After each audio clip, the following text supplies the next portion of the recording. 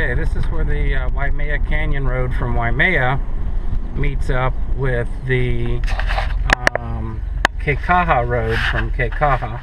If you make a left, you're going to go down to Kekaha, and then going this way will take you up to the top of the road, or to the end of the road, the museum, the restaurant, and the gift shop. And there's also a nice camping area up here. And the name is pronounced Kokee, or Kokee, most of us say. As you can see, the road's new. It's actually wider than it was the last time I was up here. And the potholes have miraculously been removed, which is really nice. So, it's quite a nice drive. It takes anywhere from 30 minutes to an hour, depending on traffic and tour vans like the one in front of me, or tour buses. It's a quite pleasant ride, as you can see. If you look right through the trees, you'll see the waterfall in the background. We're going to do a little bit of walking right down the road here and get that waterfall again.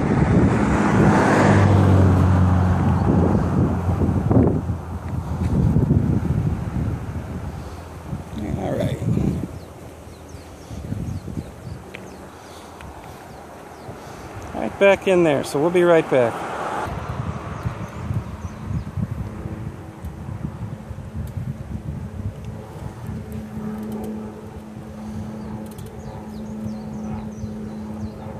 And we're going to be camping up in that canyon to the left there.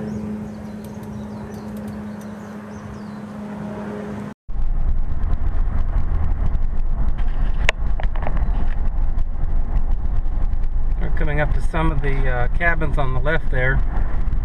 Some of these cabins are leased with 100-year leases, and some of these cabins belong to the park. There's also a Boy Scout and a Girl Scout campground up here too. They're behind us.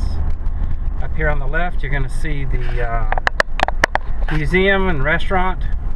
This big open green field in front of us is a campground and a picnic area. You do have to make reservations to stay here. The nice thing is you can go online and do that. And I'm supposed to meet a couple of fellas. I see one right there in the red pickup. So we're going to turn this video off, and once we get off-road, we'll start again. So we'll talk to you guys in a little bit.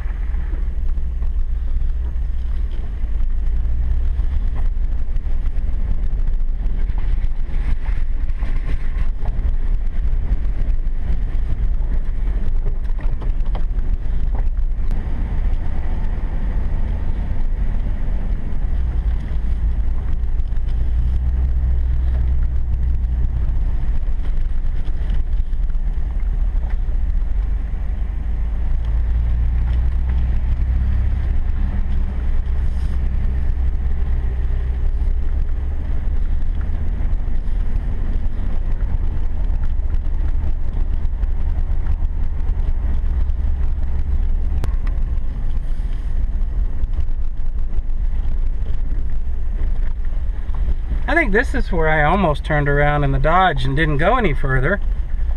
But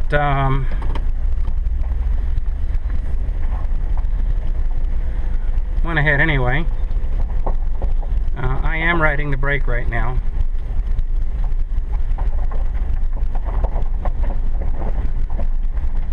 I got it in first gear, but it'll run away.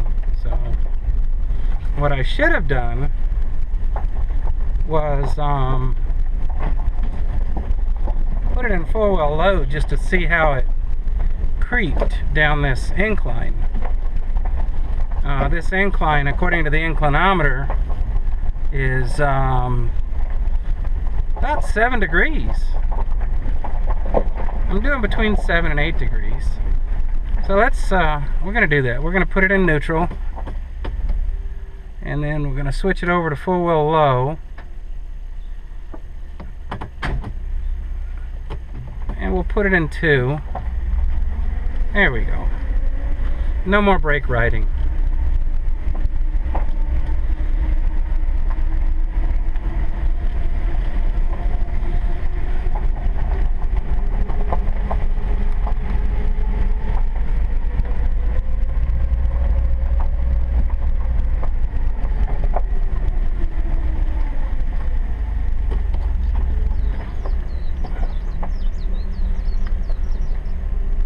That's first gear right there. The speedometer's not even registering. RPMs aren't going up. That was 9 degrees down right there. That's second. We'll go back down to first right here.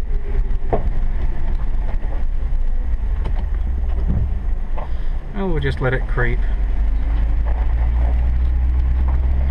I'm kind of anxious to try this out on the way back up and see if it'll just idle or creep up on its own.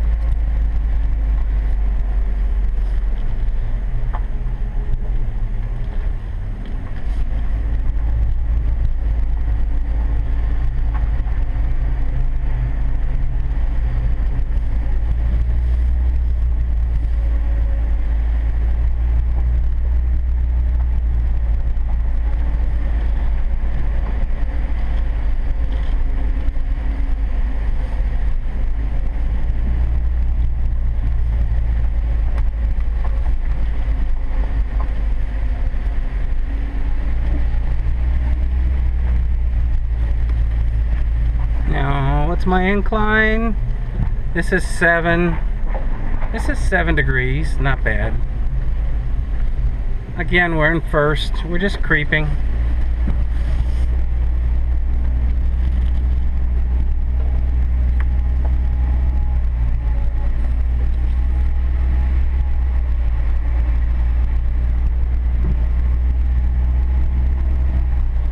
I'm gonna go ahead and shift it up to second.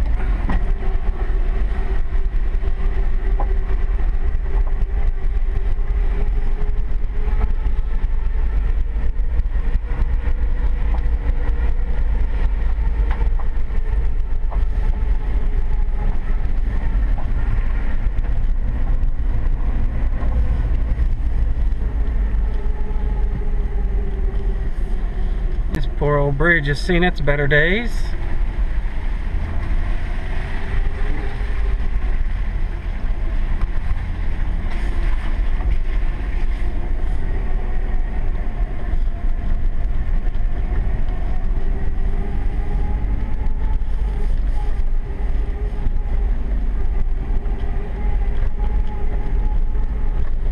And actually, we're almost down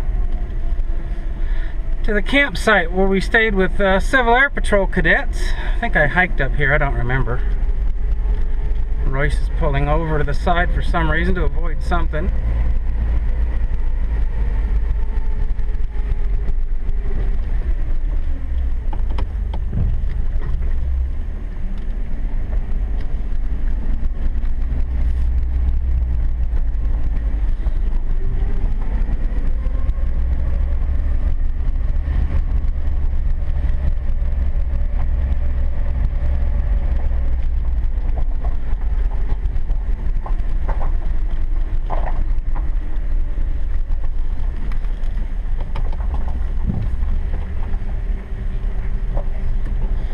Good sized rock on the right there. We'll dodge that to the left. Good grip on the steering wheel. Yeah, skip there, skip there.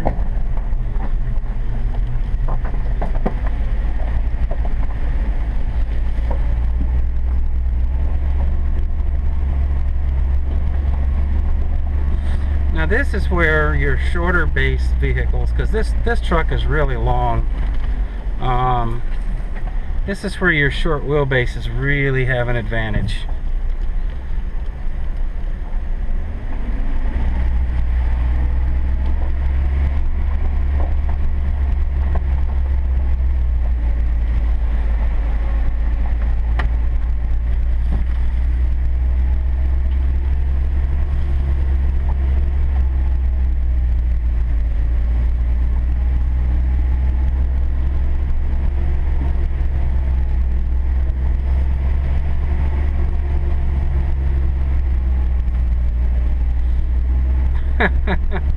Look at Royce's truck bouncing up there. He's found some rocks. So we're gonna scoot to the left because there's a drop off here. Real easy. There we go. And she's sliding a little bit, but not bad.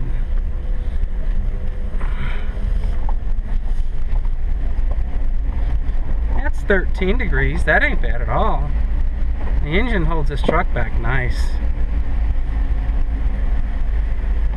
Okay, up to second gear now. Just let it run down the hill here.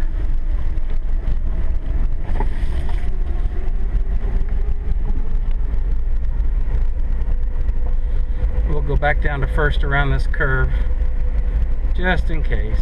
Yeah, there's some rocks here. So we'll go to the right and out. No, I'm gonna go to the left. I think I hear the river down below us. Yeah, I think right was a good choice. Or left rather, sorry. Now we're gonna go right and out. Here we go, back up to second gear.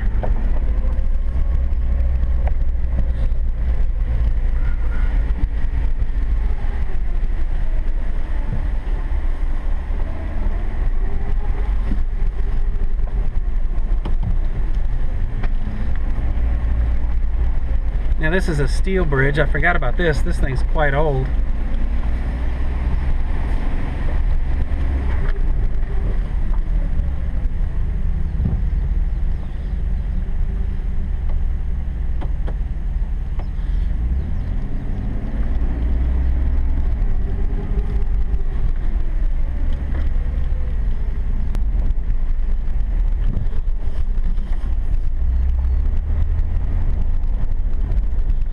There's a nice view. Look at that.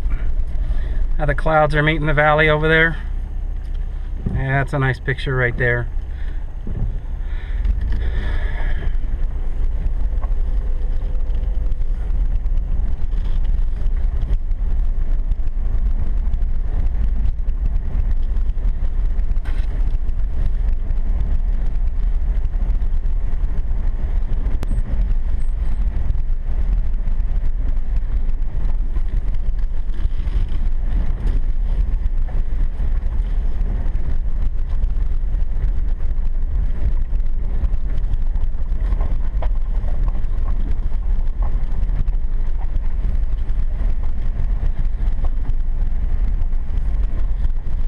This is the campground we stayed at with the Civil Air Patrol. This is all these small bushes out here with the flowers on them are plum trees, and hopefully Sunny and I can come up here and get her some green plums this year. Let me get down here and see if I can catch Royce going through the river.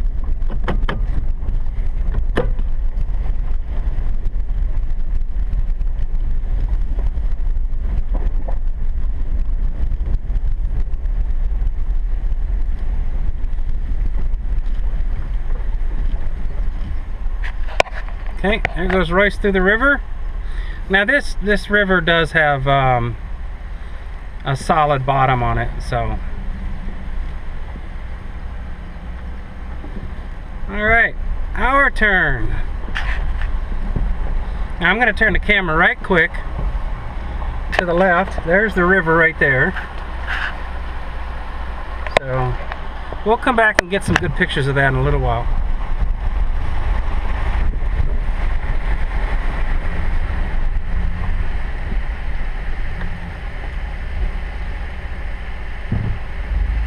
And we're two-wheel drive.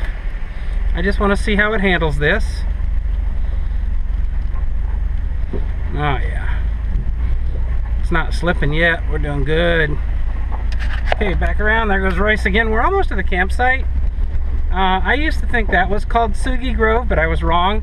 The Sugi Grove campsite is a little bit further up the road, and then we're in the one afterward. So this is Sugi Grove here, and then we're in the next campsite. Now there's a nice trail that ends right here too. As you can see on the left there, Kauai Hawaii stream, that's it. So, anyway, sorry about the jerky camera there. Just wanted to get that sign on there so I can refer to it later. And we're just a little ways up, not even a quarter of a mile. I don't think, anyway. I'm just going by what the map says.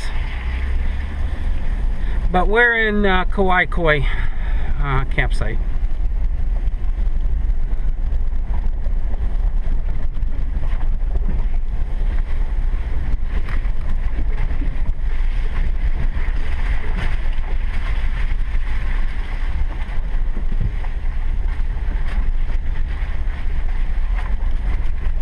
Here,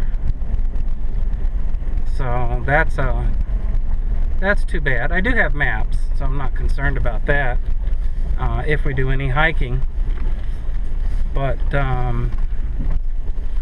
we'll worry about that in a little bit. It looks like our campsite's right there to the right, so let's go check that out. We'll get out and stretch our legs and just kind of go from there.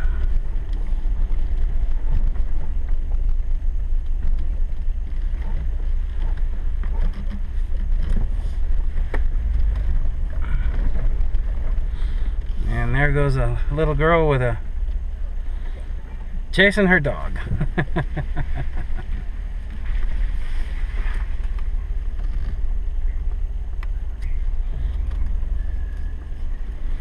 How you doing today?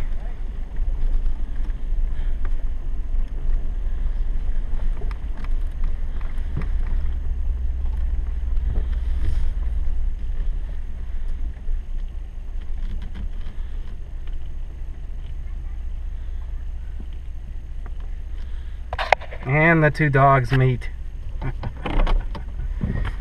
Okay, so I'm going to shut this video off and we'll be back.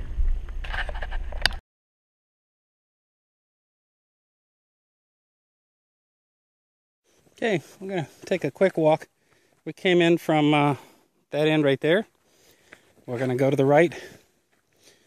This is the camping spot right here.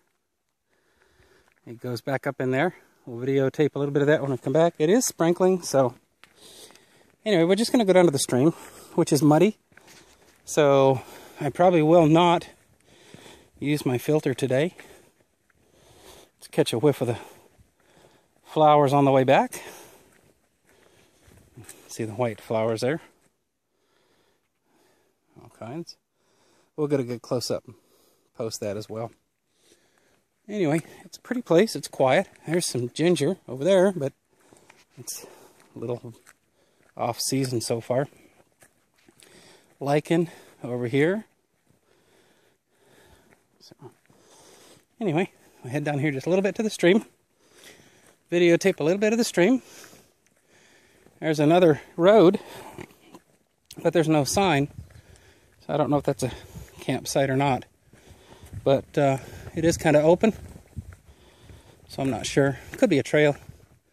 I'll look at the map. Here's the stream.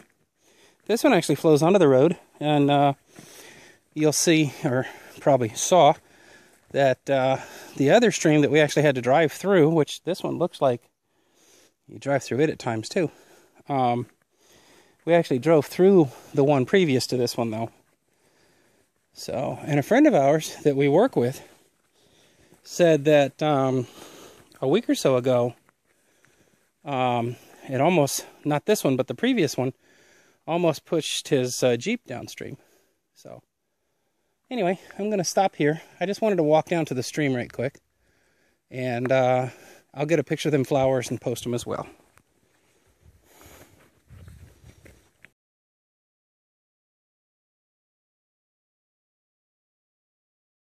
I was walking just down from the campsite, and this is one of those aqueducts that was made by the Chinese laborers that goes through the tunnels.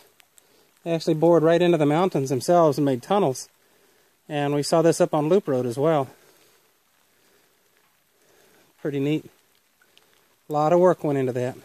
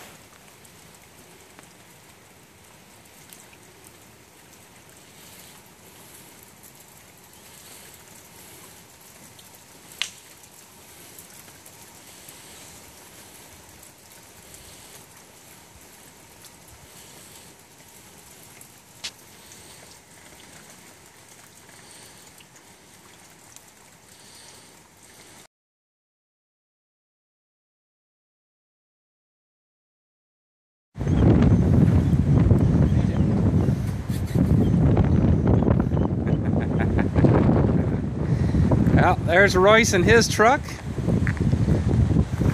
right there, and PJ up front, the supervisor and navigator. And there's my dirty little old truck, which really don't look all that bad. All right, photos.